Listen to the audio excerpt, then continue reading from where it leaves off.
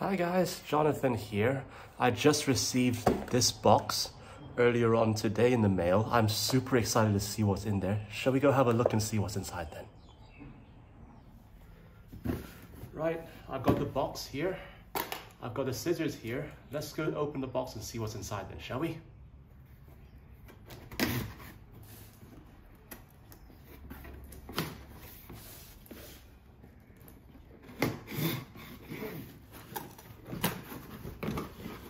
Alright, let's have a look.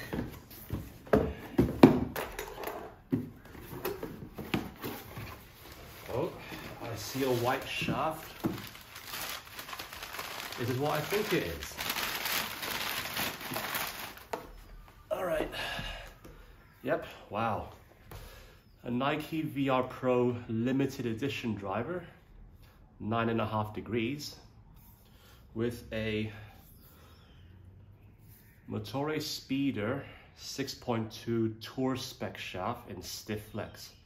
Now, I'm not sure this shaft's going to be right for me because when I tried it one time on the driving range, I remember this driver shaft was super stiff, and I don't really get along with shafts that are too stiff, but I'm keen and excited to try this VR Pro limited edition driver head.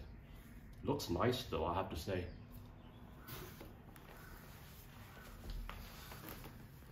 Right, so here's a closer look at the driver. VR Pro limited edition. 9.5 degrees. Yep, and as I said, the Motore Speeder 6.2 Tour spec shaft. I think this shaft, because it's so stiff in the tip, it might play closer to like an X-Flex. But yeah, I'm probably going to put a different shaft in here actually.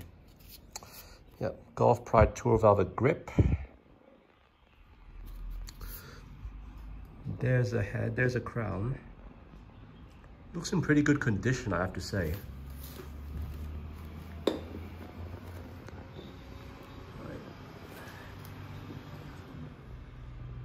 And there we go, look what it's like from a dress. There we go. Well, I so happen to own a original Nike VR Tour driver. Let me show you briefly what it's like at a dress. Okay, so Nike VR Tour, the original VR Tour drivers on the left, the VR Pro limited edition drivers on the right. I think you can see here that the VR Pro limited edition driver is just a slightly bit bigger, which I prefer myself. My one criticism of the VR Tour driver was that it was a bit too small in its profile, a bit too compact.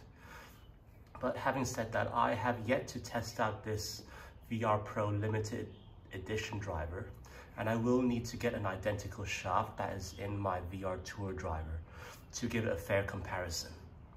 Oh, I forgot to show you guys the shaft that was actually in the VR Tour driver. It's a Motore Speeder 6.1 shaft in there. And that is the shaft that I'm planning to get in my VR Pro limited edition driver to be reshafted in there. So I will show you guys once this head has been reshafted with the blue Motore Speeder 6.1 shaft. So let's see how that goes and see how that goes in the build shop, in the workshop then. Okay, until next time guys, see you later. Bye.